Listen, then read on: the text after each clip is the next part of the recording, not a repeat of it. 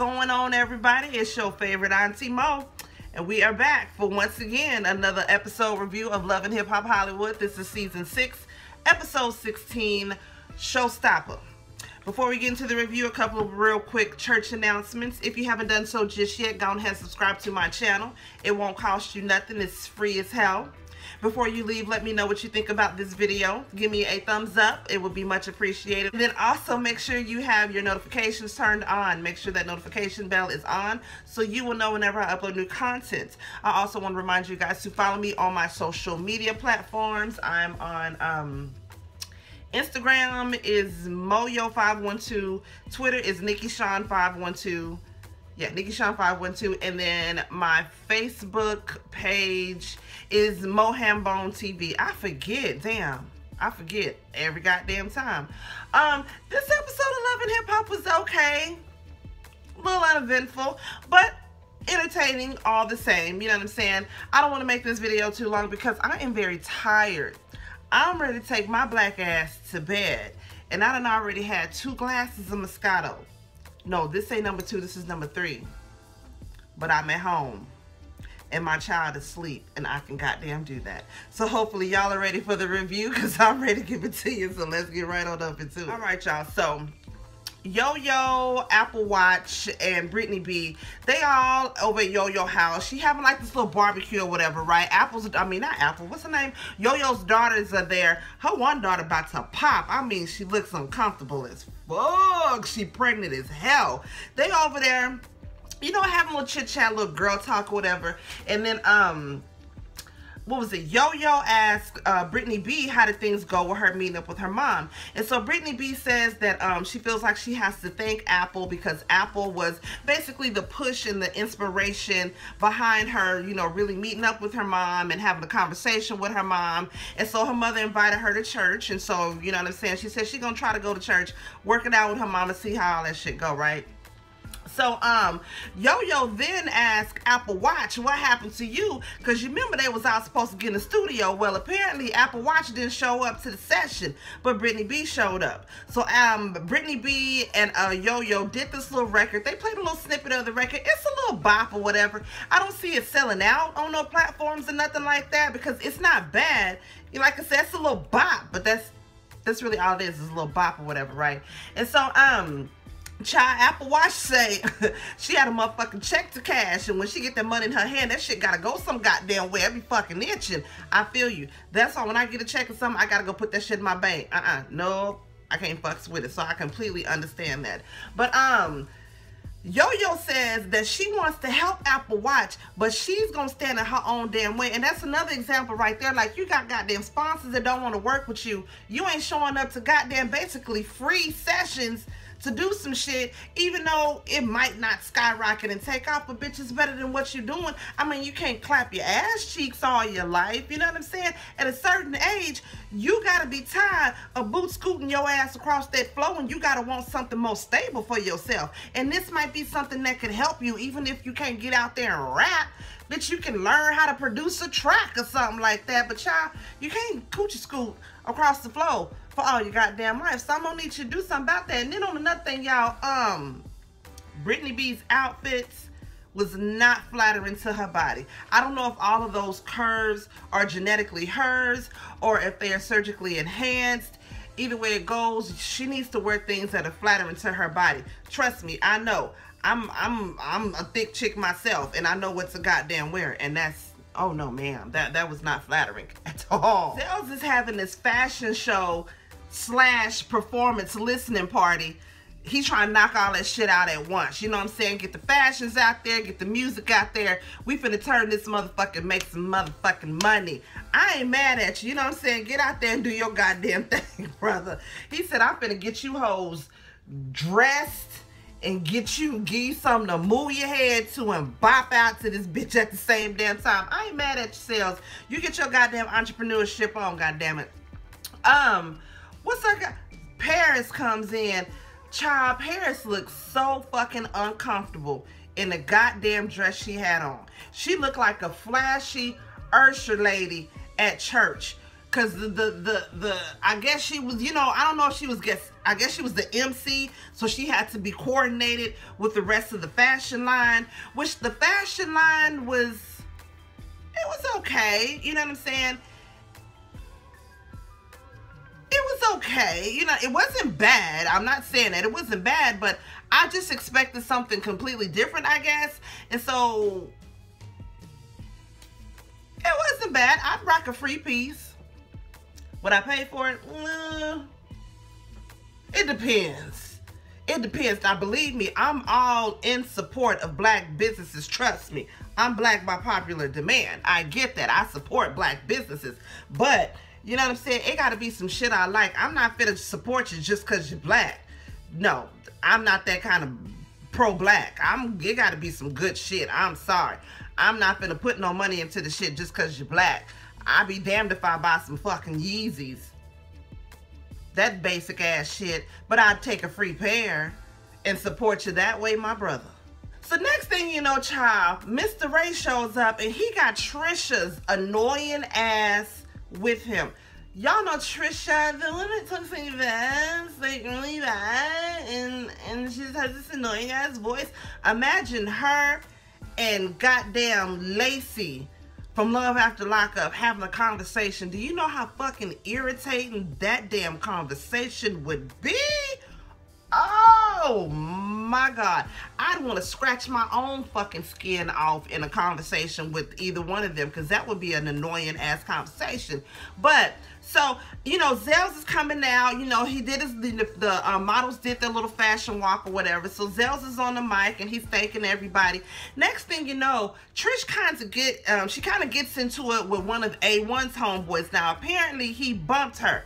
Now, I don't know why she went off like that. I don't know if he snapped at her, what it was, but they kind of start getting into it. But she gets really loud enough to basically talk over Zellz and him being on the fucking microphone. Now he on the mic, he like, hey, like, calm down. Is y'all cool? Y'all straight? She's like, yeah, we're good. This is your thing. You go ahead and speak. This guy was just being an asshole, but yeah, go ahead and continue. Like, just kind of being, I mean, again, she didn't have to react the way that she did. Again, I don't know if maybe he snapped on her. If he said, fuck you, bitch, kiss my ass, suck my dick. I don't know if that's what he said to her. Now, if he said that to her, I get that. You know what I'm saying? But that's when you don't talk, you slap shit out of him. But they exchange words, and once again, they start going at it and getting loud again, to where Zellz is on the mic and he's yelling. He's like, hey, look here, this is my shit. Y'all need to be paying attention to me. I can't be talking over nobody. Everybody needs to pay attention to me. He kind of started to get like a little brat a little bit. I was like, ugh, stop. It's not a good look. So Trisha gets upset and she ends up leaving. She was like, no, look here, I'm sick of this shit. I'm not finna deal with this shit. Like, this old ghetto ass, ratchet ass shit, I'm not finna deal with this. So she gets up and she walks out and she leaves. Mr. Ray goes out there after her, and he ends up talking her into coming back in the party and having some drinks. So they end up going to the bar. She orders some, what was it, some 1942, and Mr. Ray makes this little remark, was like, that sounds like the number of women that A1 has slept with. Real shady ass remark, right? So afterwards, after Zellz performs his song, which the song was like, oh my God, something like that. I don't know. It was okay. Again, I don't see it selling out on anything, but he did his own shit. He put his own money into it. He did his own everything. So you can't like knock that nigga for getting out there and doing his thing. He did his thing. Well, I support it. If it's free, I absolutely will. But moving on from that. So afterwards, everybody's like sitting down. He comes over. He says what's up to everybody, whatever. So he's going around hugging everybody. He gets ready to hug Trisha. And he's like, oh, no, see, I don't want to talk to you. I'm mad at you. He's pissed off because he thinks that she just was pissed off and that she left. Which she was pissed, but I think she was kind of embarrassed by it as well. So she ended up, you know, leaving or whatever. So she was like, oh, no, listen here, honey, I'm trying to tell you this. So long story short, her and Zell's ends up getting into it, where she ends up getting pissed off and she leaves. Well, Mr. Ray once again goes out there after her, and as he's going out there after her to talk to her and calm her down, Zell's is talking to A1, Paris, Tierra Marie, who else was there? Mickey Monday, and it was somebody else that was there, right? Then Zell's brings up, I don't know why Mr. Ray is here. Last time I seen Mr. Ray was at the bowling alley, and he was saying that he didn't think A1 was really Ocean's dad. Yeah, that's what I heard him say. Real messy. Y'all know Zell's is messy boots, and he loves to see some goddamn drama go down. So as he's telling him this, goddamn Mr. Ray is walking back inside after having walked Trisha ass outside because she just got into it with Zell's. So he's walking back completely blind to what the hell is going on. As he's walking up, Tierra Marie is going off on him because after Zell said that, everybody's like, what? Did he really say that? Like, they couldn't believe this motherfucker said that, right? So as he's walking back up, Tierra Marie is going off on him. She like, hey, did you really say this, that you didn't think that A1 was Ocean's dad? Like, why would you say that? He's like, hold on, I didn't say that to be malicious. This is what I heard here. I heard this from the streets. The streets is talking, and I read this here and read that there. Which, look here. It's one thing if you don't know these people at all, you've never met them a day in your life, and you speaking on something that you read. But you speaking on some people that you know what they've been through. You know where they at now and where they trying to work through. And not only that, you seen that goddamn baby. He is the pappy. He looked just like his goddamn daddy. So for you to say something like that, you wrong as hell for that. Baby, next thing you know, everybody's going off on Mr. Ray. A1 slightly creeps his ass over there and was like, did you ever think about the repercussions that could happen if you said something about my son? Mr. Ray was like, no. See, what I was saying was, stop. Zell smacks the shit out of Mr. Ray. Mr. Ray ends up falling back on the couch, and he was like, oh, Bernard. Oh my God. Did you just hit me? He looked like a white woman in distress when he slapped his ass. He smacked the shit out of his ass. He looked like Susan. He looked like Celie. God damn it, he looked like you just smacked the shit out of Amy, and she's finna go tell on your ass. She's calling the fucking cops right now. That's exactly what the hell he looked like. Lord, the security had to come. They actually had to tell Mr. Ray, you need to leave so that we can defuse the situation. Now, as Mr. Ray is being escorted out, he's like, I'm going to defuse the situation. All right, I know where he lived. Motherfucker, you ain't finna bust a grape in a food fight. And we already know that. This one part that I did leave out from that, Trisha actually ended up getting into it with Zell's girls. What's her name? Summer Divine, or I don't know, cheesecake, I don't know, strawberry, something like that is a goddamn name. She ended up getting into it with Trisha, girl. And then she ended up getting into it damn near with Lyrica. I was like, oh, I'd like to see that fight right there. Because we all know Lyrica ain't finna bust a grape in a food fight her damn self either. So, child, they end up having to tell Mr. Ray to leave because shit just went left. Child, then the next thing you know, that's when Summer Divine, I feel like the chick's name is Summer Divine. Her and Lyrica get into it because she says that they basically bullied Mr. Ray because he smacked him out of nowhere. He didn't even see that coming. Child, so they kind of get up in each other's face. A1 and Lyrica end up walking out hand in hand because now they in love. I'm like, look at this old silly ass shit right here. Child, this don't make no fucking sense. So we got Mickey Monday. He's shooting the video or whatever, right? April and Fizz end up showing up. I guess now they a package deal. Wherever you see one, you gonna see the other one now, I guess. Child, get the fuck on some goddamn well. So Fizz tells Mickey Monday that he is shooting, he's shooting a movie, y'all. He gonna be the star. He gonna be the EP, the background man, the sound check man, the atmosphere, the extra craft services. He gonna be everything on the goddamn movie. He says he wants Mickey to do a couple of tracks that's on the movie. Because I guess the movie's supposed to be him. He's in some kind of gangster role where he's fucking with some stripper chick or something like that. So he wants Mickey to come through and do some music on that. Mickey down for it, of course. Y'all know Mickey. Anything he can do to make a couple of bucks to try to get his goddamn music out there, he gonna goddamn do it. Now, Fizz does tell them that he has the opportunity to go international and do the B2K Millennium Tour, but Omarion is kind of holding back on everything. He don't know if he want to do it, and so that's kind of stopping the bag. So he says that he got to holler at Omarion or whomever, because Omarion don't talk straight to them. He communicates everything through management. I want to talk to your bitch ass too, especially if you ain't man enough to come and talk to me. To hell with you. I'm gonna play this goddamn role with your ass too. So he said he gotta go talk to J Boog or whomever, because he gotta try to secure the fucking bag so they can go on the tour. Nigga, you want to secure the bag, you need to say, oops, I did it. I fell in the coup. I didn't mean to do it. My bad. So we got Zellz and Paris. They're at the boxing ring because, you know, Paris is trying to take her little weight loss thing serious or whatever, right? With a full beat face full of makeup. Bitch, come on now. Really? So they're at the boxing ring working out. J Boog ends up showing up. And so they have a little conversation. They tell J Boog about everything that happened when Mr. Ray got the piss slapped out his ass by A1. And then J Boog says that he's seen Zell's clothing line. He's seen it online somewhere, and so he enjoyed the pictures and everything, and so the clothing line was lit. I'm like,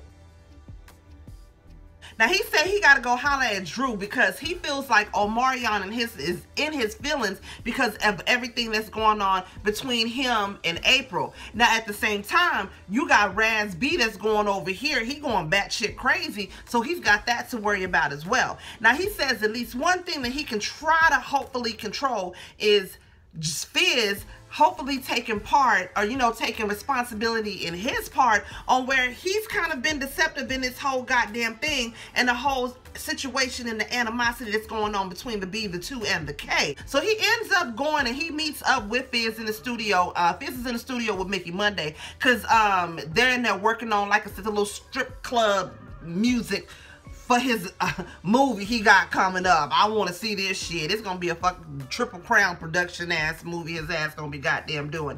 But he ends up meeting up with Fizz, and so he basically says to Fizz, like, look here, you know, do you think that this situation between you and April has anything to do with why Omarion probably does not want to go international with this, you know, this whole tour and all of this? Like, you know what I'm saying? What are we gonna do here with this? But Fizz basically tells him, like, look here, I'm gonna do, you know, what I can, and, you know, hopefully, you know, things are gonna work out and all of this. I'm like, Lord, Fizz is not gonna take responsibility for anything he did wrong. He don't feel like he did anything wrong. He feels like everybody's just supposed to be happy with him and what he got going on, and that is that. It's like, bruh, if you can't acknowledge where you went wrong, fucking this hoe, then there's something wrong with you. Brittany B ends up going to church with her mama. No, they end up going to Bible study. And it just so conveniently, the preacher is doing a sermon about forgiveness.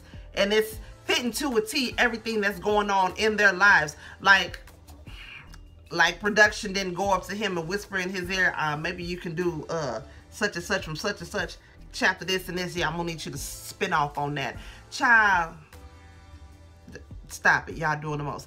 But they do, you know, recognize where they have issues, where they both went wrong, and so they basically, you know, both want to work on their relationship. And I thought it was a real touching mother and daughter scene to see, because you don't never want to see no woman going at it with her mother. Like, your mama as a woman, your mama is your everything. Your pride and joy, goddammit. So to be going through it with your mama, that's got to be hard as hell. So they hug it out and they agree to go through therapy and, you know, try to work on their relationship. What else happened? Yo-Yo's daughter ends up having her son. I think his name is Kai. Beautiful baby boy. That heifer was in labor for 21 hours. Bitch, are you crazy?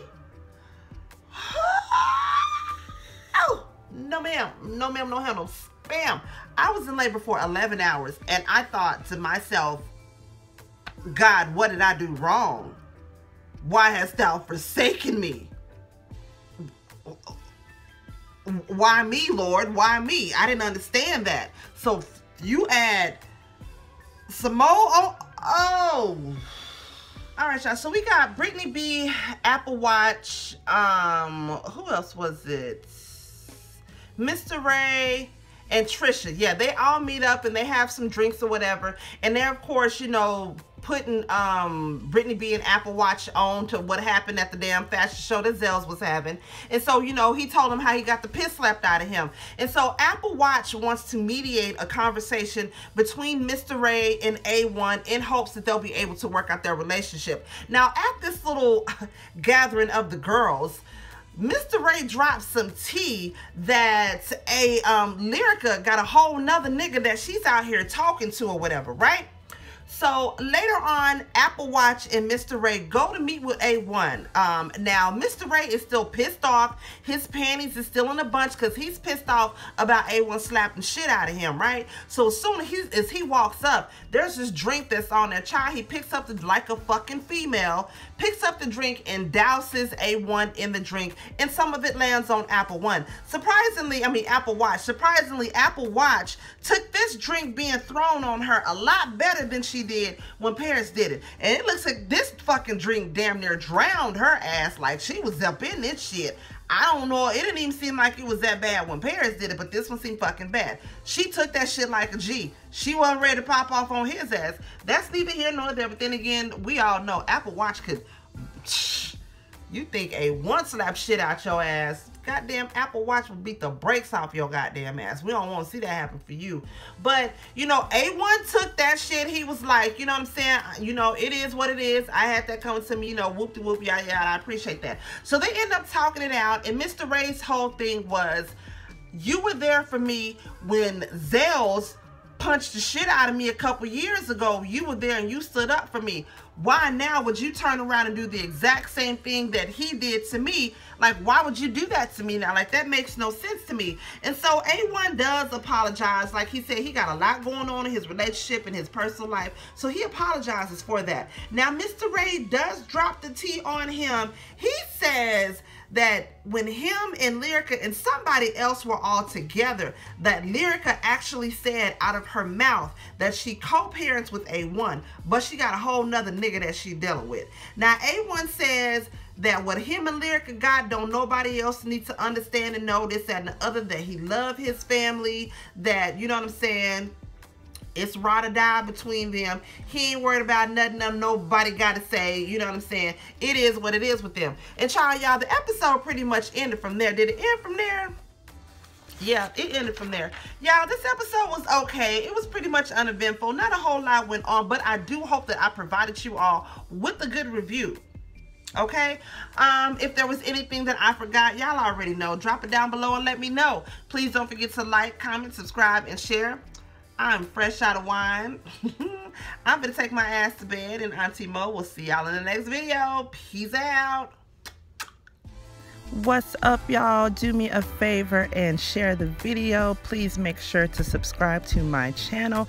Let me know what you think, and hit that notification button so you will be up to date when I upload my latest videos. I holla.